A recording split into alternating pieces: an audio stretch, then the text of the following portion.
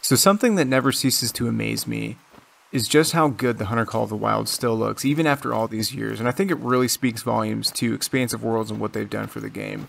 There'll still be moments where I will overlook a ridge or a mountain peak and simply be taken aback by just how stunning the game looks. And this video is going to be really different. There's not going to be any hunting involved. There's not going to be any trophy shots. There's not going to be any tips or tricks. This is simply just going to showcase how beautiful the game looks still, even after all these years. I hope you guys enjoyed. If you do, let me know in the comments below. Make sure to like and subscribe, and make sure to check me out on Twitch.